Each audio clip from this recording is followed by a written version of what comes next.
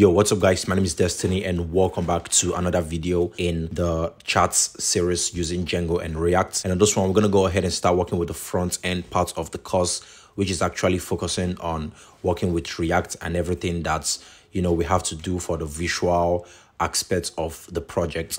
In the last one, we worked with building all the APIs that we need, from the send message API to the list message to the retrieve to the set user to the profile.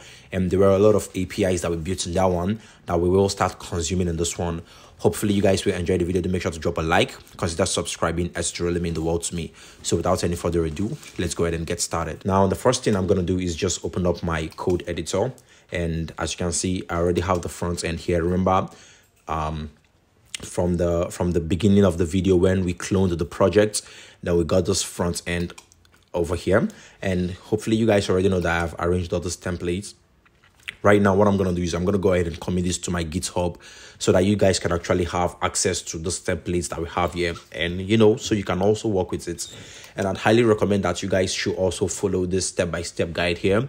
If you are not a professional React developer already, then following this step-by-step should actually get you pinned to the track, so you don't get off track when trying to follow up with the tutorials. I'm going to provide all this so that you guys can actually follow along with the tutorial. Let's go ahead and get started. In the views folder, the front end directory, it says that we should create a new file called messages.js or just message.js. So that means you want to come over to the front end, you want to come over to the public, or not the public, you want to come over to the source, then the views folder, and you want to create a new file. We're going to call that one message. Okay, just like that. So you want to call it message.js, just like this. And we're just going to go ahead and activate the functional components, this one over here.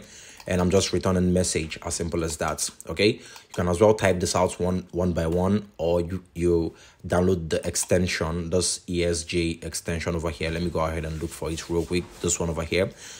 No, not that, actually this one over here, ES7 plus React blah blah blah components, so that when you hit RFCE on your keyboard, you're gonna get this boilerplate code. Okay, so after we've done this, the next thing over here says that in the message.js add the basic functional components. We've done that. Then it says in the app.js we should create a new route for those components. So you want to come over to the app.js, and you can actually go ahead and import the messages. So I'm going to say import message from that, and let's go ahead and create its routes. Okay, so it should be a private route, I think. Yeah, it should be a private route. So let's just do private. You can actually change all this to do blah blah blah. The ones that are supposed to be private, just change it to private, okay, so that everything actually works well as expected. Now, private routes, I'm going to call this one, I don't know, maybe inbox. I don't know what you want to call it. Just go ahead and, call it whatever you want. But I'm just going to call it inbox, as simple as that. And over here, we're going to replace this one with message. So hopefully you guys have followed along with the tutorial from beginning. You already know what we're trying to do here. This is just like Django. When you create a view, you create URLs, as simple as that. So you're going to be able to access this inbox. Now, let's go ahead and run. Let's cd into the front end first of all, and we're going to run npm start. But before you run npm start, I want you guys to install this. I think that should be this over here, the package JSON. I want you guys to install all this, and the fastest way to install this is to just hit npm install. Then it will automatically come into the package JSON, and it's gonna install all this. If you don't install all these dependencies, definitely you're gonna have an issue. All right, so do make sure to install it. Let me run npm start and see if I already have it installed. If I don't, then I'm gonna go ahead. Okay, as you can see here, I don't have it installed, so let me go ahead and install it now. But I need to connect to the internet, so let me go ahead and turn on my Wi-Fi, and I'm gonna come over here. All right, I'm gonna connect. Okay, I'm connected to the internet. I'm just gonna hit npm install, and this should take some time. npm install, just like that. Okay, as you can see, that started installing, and I also need to put another cmd side by side so that we can run Python cd to the backend first of all, cd to back, and then we can run Python manage.py run server. Okay, hit enter. As you can see, this one is still installing, so you just want to give it some time for it to do its thing, and after it's done, we're going to get back to the video and actually continue with what we have to do. Okay, so let's just give it some time to actually go ahead and finish installing all this. Okay, so as you can see, it's successfully installed everything. Now let's hit npm start again and give it some time. All right, there you go. As you can see, it started working. We just need to give it some time to go ahead and spin up the development server. Then we will be able to see it on our browser. Okay, there you go, starting development server. Hopefully you can see this with me now, and depending on how fast your system is, it might actually load up slower or faster. You know, it's just up to how fast and slow your system is. All right, so as you can see, it's loading up. Just give it some time. I just closed up some tabs that I had over there that I don't need any longer. Let's look at this. Still starting, but our API is actually working perfectly well. So you could come over to /API. Let's see.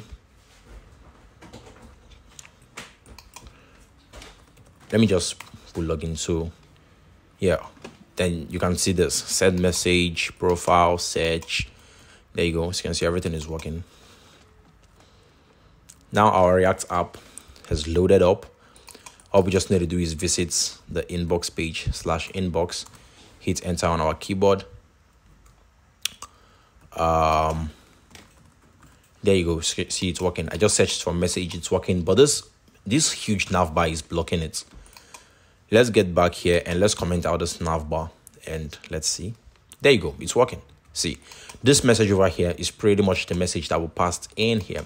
So you can say something like ha ha ha, and you see, as you can see, it reloads. Or you can say banana, that's my best fruits, and as you can see, it reloads to banana. Is that the right spelling of banana? Okay, so after we've done that, let's get back to the app.js and let's uncomment the navbar again. Then this is gonna disappear because it's really huge. Now let's see the next thing that we have to do. So back to this, we need to add the chat message template and finally test it to see if that works well. So I'm going to open the templates, open up the chat, open up the index.html.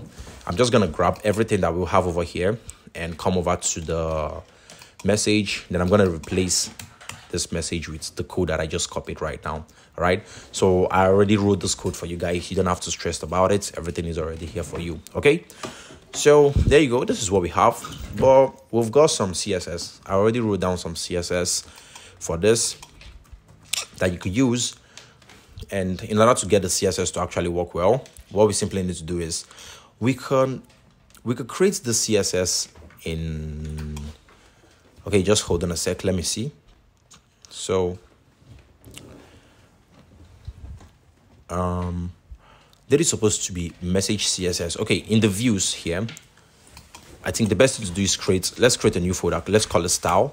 And in the style folder, let's call it message.css. Okay, you know why I want to do this? Because in the future, we're going to go ahead and continue creating more projects. Like we could create like a blog.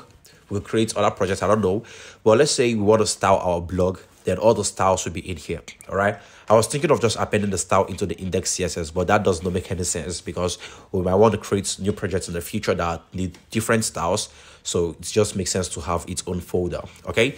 Now go ahead and paste the style CSS code over here, and you want to import it in the message. So how do you import it? You just need to say import. Then I'm going to put a /, then go over to where your style is. As you can see, it's in the style / it's called what? Message. Okay. .css. All right. Just like that. Now let's see. Perfect. As you can see now, the CSS is taking effect and everything is working perfectly well as expected. That is pretty much it. That's pretty much everything that we need. Now, the last thing is just to go ahead and put in the inbox somewhere here on the navbar. So we need to hop over to and open up the navbar, and somewhere here in the to-do, I think the best thing is just to grab this, put it here, and call this inbox. Okay. There you go. But we just need to change this one now from to-do to inbox, so that we can now see this inbox thing. Now, if we click on to-do, as you can see, our to-do is still here, still works perfectly well. And if we come over to inbox, then we now have an inbox. That's pretty much it, guys. Hopefully you guys followed along with everything, and in case you guys in an error, drop a comment in the comment section below. I will try my possible best to actually reply your comments. And recently there have just been a lot of comments, and if for any reason I take some time replying your comments, don't worry, I'm definitely going to get to it. So just drop it in the comment section, and definitely I'll try my possible best to help you out with any issue or any error that you're getting. Or you can as well just shoot me a mail to desphixs@gmail.com with your errors, and yeah, maybe I will still help you out there. Okay, hopefully you guys enjoyed the video. Please do make sure to drop a like, consider subscribing, as that will really mean the world to me. And also check out the links in the description below. I've got 3 courses. One of them I actually help you become a pro Django developer, and even help you land your first job, actually, help you start up your own company or business. That's gonna be it. Until the next video, mad love, peace out.